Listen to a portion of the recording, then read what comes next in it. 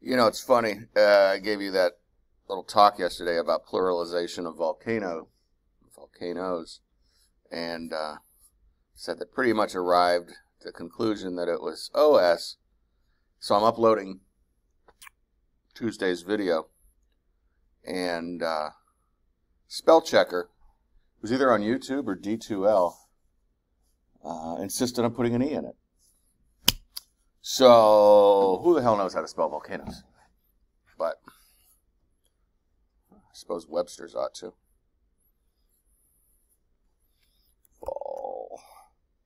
Volcane. O-E-S or O-S. See, I'm vindicated. Okay. It is either or. Didn't one of the vice presidents get into a thing about that when he misspelled potatoes? It either has an E or doesn't have an E. This is probably before your guys. It might have been Dan Quayle. Anywho. So we left off yesterday talking about, things you could make out of lava. And basically lava in general. Now we just acknowledged that there were the three flavors or three chemistries of lava that we talk about in here. I didn't go back through and reiterate all the chemical stuff.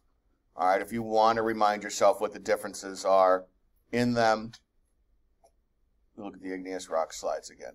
But we really don't get into it, that too horribly much anymore. So what was the second thing that came out of volcanoes? We had lava, and then what? Gases. Gases is definitely one of them, but that's not the one where I'm segueing to, unfortunately. Gases, and what was the third thing? Pyroclastic material. Bada bing.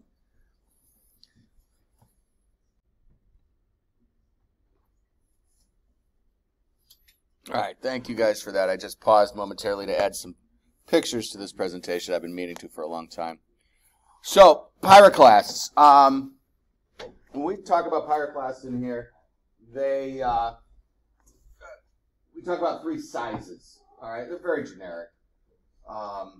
But three sizes: ash, cinder with a C, and then block or bomb. Bomb with a B. I've been very careful to say that. Years ago, somebody raised their hand and said, "Did you say bomb?" I'm like, yes, that's where bombs come from. Volcanoes. No. Students. Ash, cinder, block, and bomb. These are cinders, probably. Decent size. Blocks and bombs can really be any size. You remember the guy from the St. Helens video? He was saying, "Oh my, that's a car size." He was very excited. They could, I'm sure, be bigger. Volcanoes have monstrous amount of energy behind them. So it's really just about this flying debris that's going through the air. What does pyro as a prefix usually mean? Or just as a word? Fire. Yeah, fire, fire, fire. And clastic is rock fragments. We haven't gotten to sedimentary rocks yet. We'll talk more about the word clast. So this is basically fire rock. Okay? And like I said, geologists categorize it, volcanologists categorize it into three types or sizes. The ash, I don't have to define ash, right? And then cinders, and then these giant behemoths, blocks, and bombs. Again, we have the penny here for scale. One of the things that I've been wanting to do over the years is expand this section. But the PowerPoint is already so gosh darn long. To talk about some more types of like ash flows, pyroclastic flows, stuff like that. That just really, for whatever reason, first time around it didn't make the cut. But alas, I haven't done it yet. But as I did say, thanks to my one friend traveling this summer, I did get some unique pictures from Pompeii. They visited Pompeii. They went on lucky enough to go on a Mediterranean cruise. And typically there's one picture they use in all the textbooks. I don't know if it's open license at this point or something, but it's this one person crouching down on the ground. But this was obviously in a museum, and just some really, really unique stuff that a lot of folks haven't seen before. Some of it is possibly rather hard to handle. I apologize. For instance, I'm not sure exactly that one person there, if that's a child on their lap. Kind of does look like another head there. They really were caught off guard. They say there's Roman sentinels that didn't abandon their post that are literally buried straight up and down, still holding their shields and spears. We've got a donkey or a horse here in the other picture.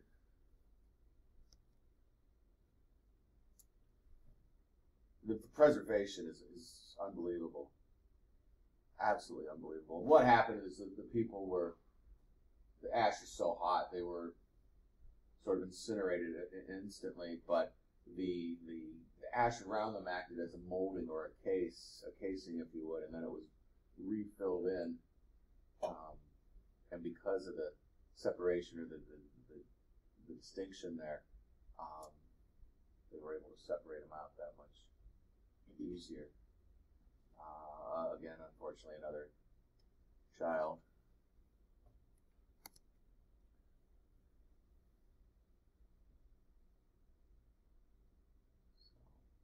Got that one twice? The one sideways one? No, just two wooden cases. So Pompeii with Vesuvius is by far one of the best well-known, but this was not a unique event by any means. What's unique about it was the fact that it was preserved, and we found it, more so. And they're still working on sites. Amazing site.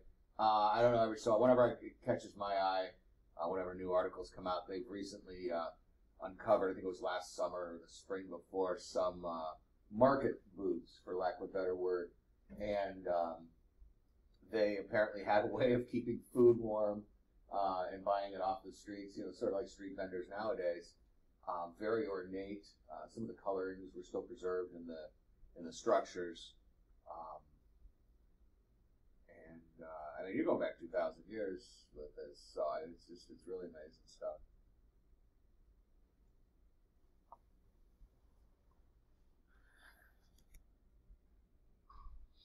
All right, these are just vocabulary words that don't necessarily have a home. This first one here is nuit ardente. Anyone take French in high school? All right, well, I'm told it means glowing cloud. All right. That would be a very Disney-ification of it. Or perhaps if you were sitting on another mountain 5 miles away and looking at it, you may see a glowing cloud.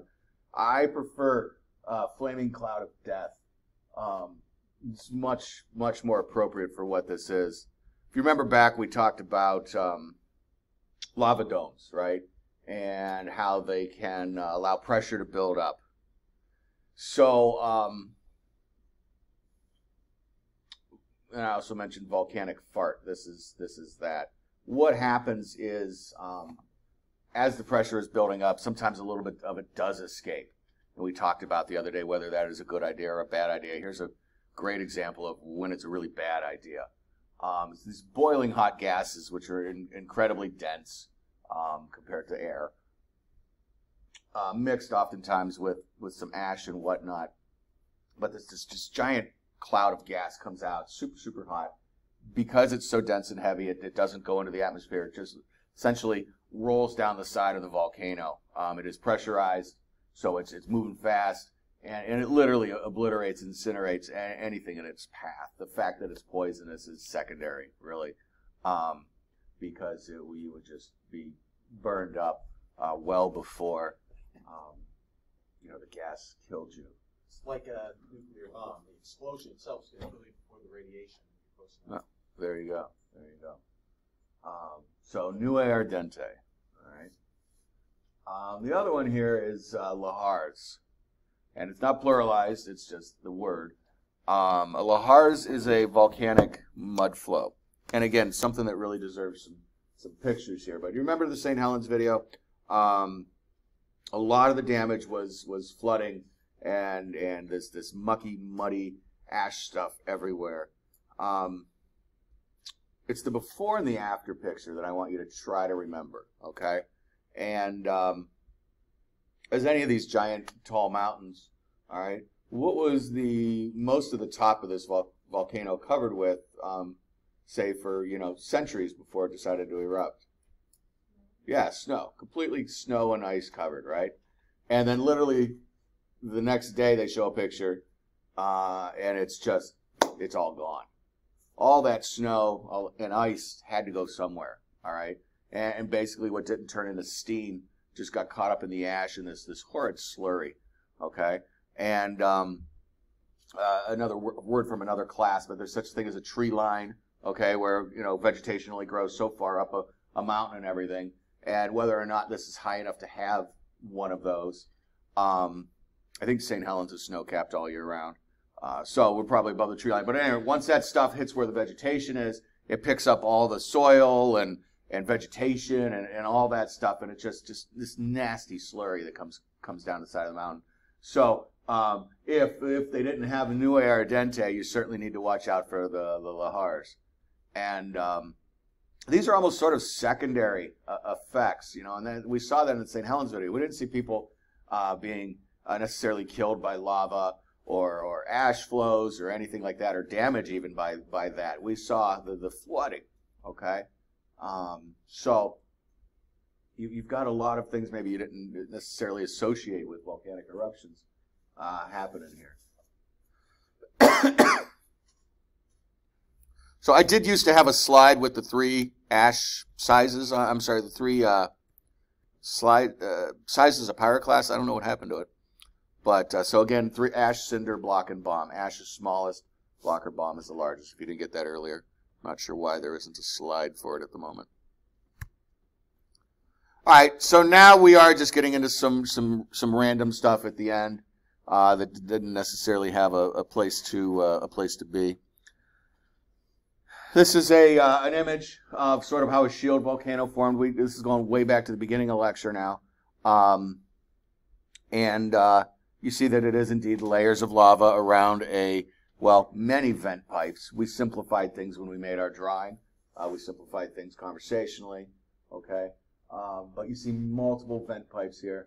And again, the lava just kind of bubbles up and rolls to the side, giving us this nice sort of dome, gentle dome shape. Cinder, on the other hand, I really wish they hadn't used the word lava flow here, because, the same book that I borrowed these from tells us that cinders are made of pyroclasts, all right? But then in their diagram, they use lava flow. So these are pyroclastic, either flows or, things, as I gave them to you, sort of spewing out of the center, kind of like like confetti coming out, really. And you really see the difference in the cone shapes here.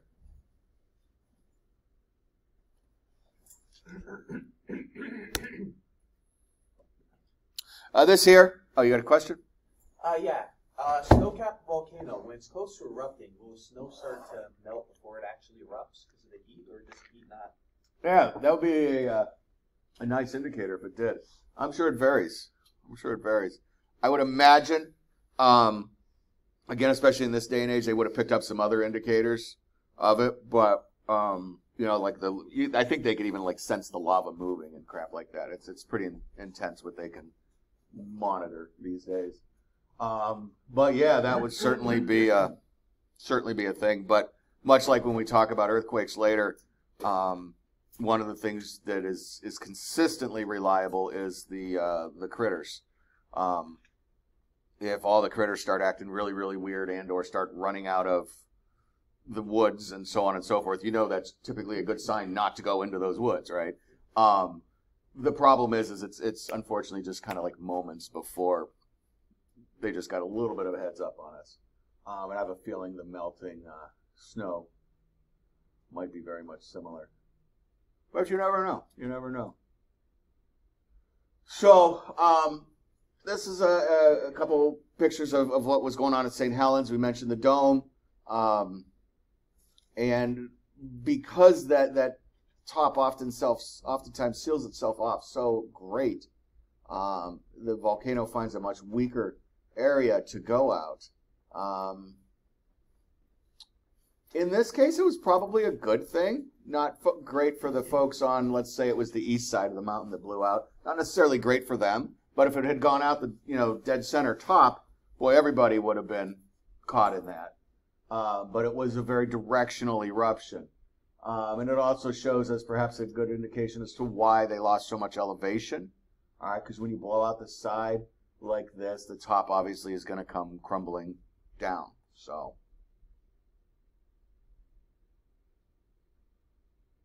yeah.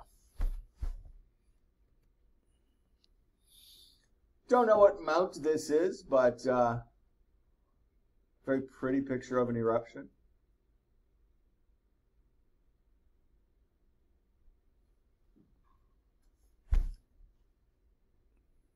And again, we didn't necessarily get back to gases. I think I slide somehow. I don't know. It's missing some slides, but the gases, the primary gas that comes out of a volcano is water vapor. Okay? Please, please, please make note of that. You heard that a little bit when we talked about outgassing when we were building the Earth several chapters back. All right? And here we are, and we haven't mentioned it yet. That is water vapor. I mean, think about it. There's nothing really to burn there, so all that smoke is dirty steam. Okay? The water vapor comes out, the ash is there all over the place, it just sticks together, and that's what that big, thick, dark, billowing smoke is. Okay? So what else is in there? Well, anything evil and nasty. Your carbon dioxides, monoxide, sulfur gases. I'm not sure about methane and ammonia, but all kinds of nastiness. One of the other things they associate with this is the carbon monoxide. A lot of times that will seep out of swamps and lakes that are nearby these things. And again, it's a heavy gas, as you might know from home safety. All right, it just kind of creeps along the ground. And again, you'll see dead animals just kind of strewn all around, and if it does make it far enough to the villages, oftentimes it would take out villages. You'd see an entire village, unfortunately, dead, and no seeming reason for it. Probably spawned a lot of monster stories, but it was leaking gases. So water vapor, number one, though, by all means. This is a neat one. This is basically about caldera formation. Yes, it does say Wizard Island. We'll address that in a moment. But we talked about a caldera, and we told you that that was basically a volcano blowing itself to smithereens in one sort of last hurrah. So we see our magma chamber down below. We see 3 vents coming off of this one. So 3 volcanoes are just 3 vents to one area. There's no scale on here. But it has one great big eruption, and it doesn't necessarily empty itself out. That's the way I explained it. I just wanted to be, black and white with it. But it was drained it enough that the center was allowed to cave in, right? And sometime in the near future, not only is there no scale, there's no timeline on here. One of those vent pipes becomes active again. And we see a new volcano growing. All right, and that is indeed the case. One of the volcanoes in the Sierra Nevada, right? Wrong mountains. In the active chain of volcanoes down the west coast of North America, we see Crater Lake. All right, and again, it is a caldera. But right in the middle of Crater Lake, there is a tiny little volcano growing. Not tiny, it's island size. But imagine, if you would, the folks that were there originally, and then once American explorers started coming by, you've got this great big rocky lake, and in the middle of it, at night, you see these weird flames and sparks coming off, and lots of smoke billowing away from it. So they probably said there was some old wizard or whatever lived out there. That's how it got its name. But it's really just another volcano growing in its place.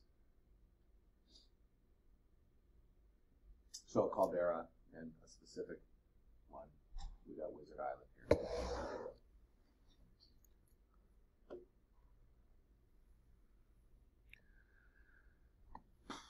This one's a lot to process too.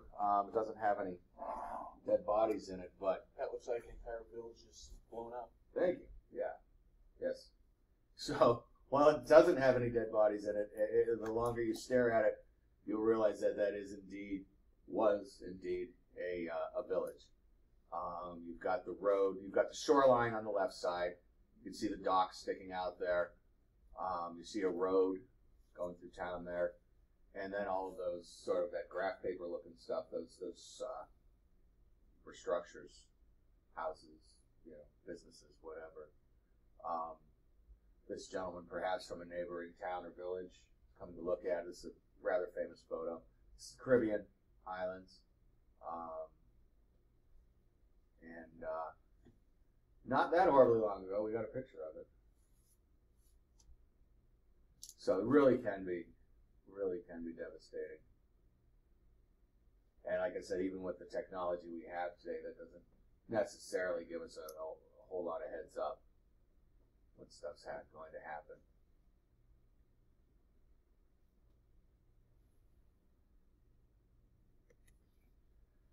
So after all that, I like to end on this. This is kind of pretty. Very shiny, smooth, little baby volcano maybe. I love the color in it. What kind of rock are we looking at? Igneous. Well, yes, igneous, definitely. Somebody help him out. What was black? Oh, basalt. Basalt, good. You guys haven't even seen a piece of basalt yet. You know what it looks like. That is awesome. So yeah, just all that lava hardening into basalt or all around it. We have this active little cone in the center there. That's something Disney would make. I like that. That's pretty. Maybe see it in a mall or something. All right. So I lied. I do have one more thing to show you. This is really cool. You folks at home, if it doesn't translate through the recorder very well, please, by all means, check out this link.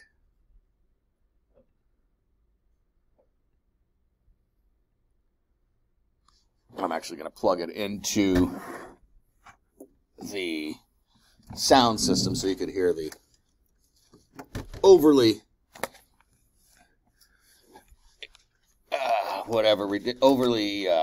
dramatic music.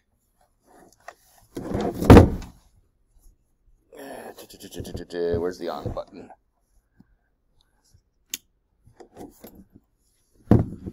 Oh, was on already.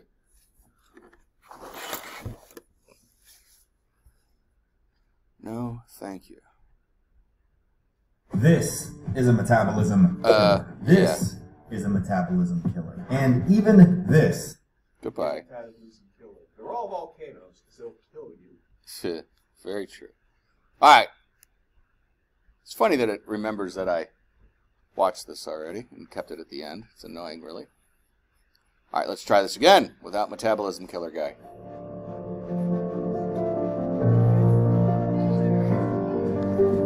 Oh.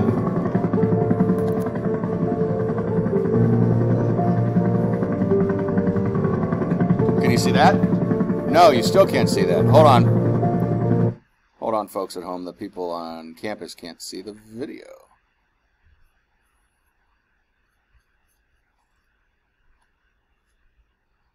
So you didn't actually get to see Metabolism Guy.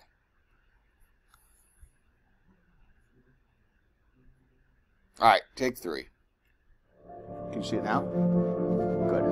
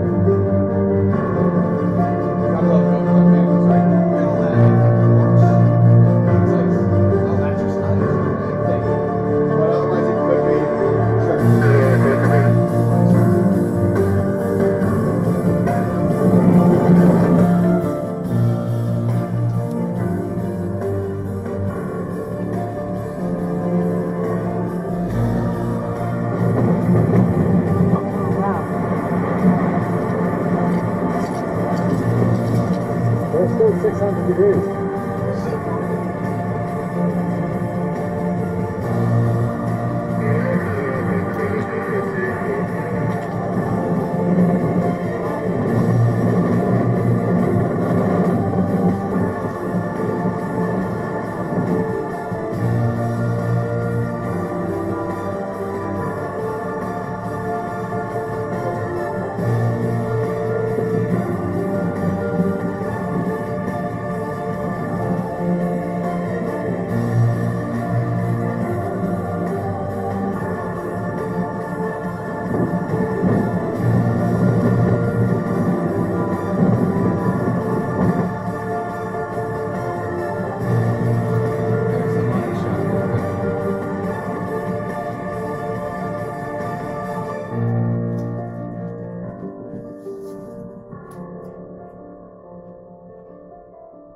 Yeah, that's probably not ice.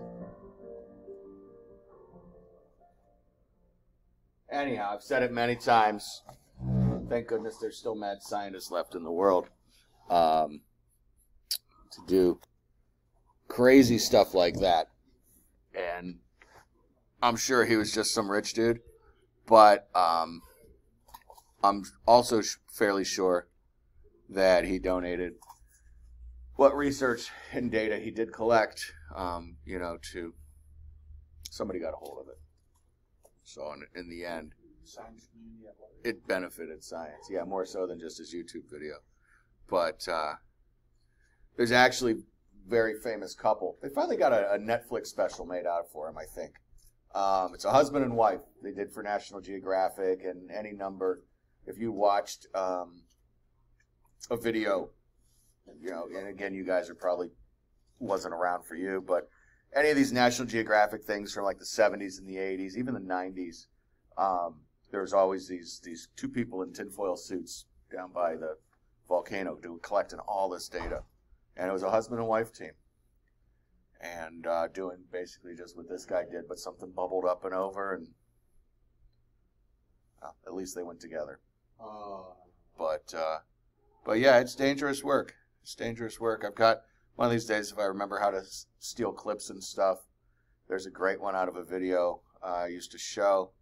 This guy's walking out onto, and he's in Hawaii, so he's walking up to a lava flow, and he reaches in with his rock hammer, kind of just like he's getting cotton candy out, and wraps some up around and sticks it in a bucket, bring it back to the lab so they can test the chemistry of it. Just neat stuff. Neat stuff out there. All right, so this brings, like I said, to an end the conversation about volcanoes. This is a chapter in your textbook, okay? And if it's in there and we didn't talk about it, we won't be harvesting it for the test. If it's in there and we didn't talk about it and it interests you and you have some questions about it, please, feel free to talk to me about it. like I said, this is in my, there's a lot of questions on the test from this PowerPoint. It was basically all vocabulary, you know. So keep that in mind when you're studying for the test that this is on. That a lot of content comes out of this PowerPoint, which is why I do hesitate to make it a little longer. But it is lacking a few things. Where's the stuff? Where's the mouse? There's the mouse.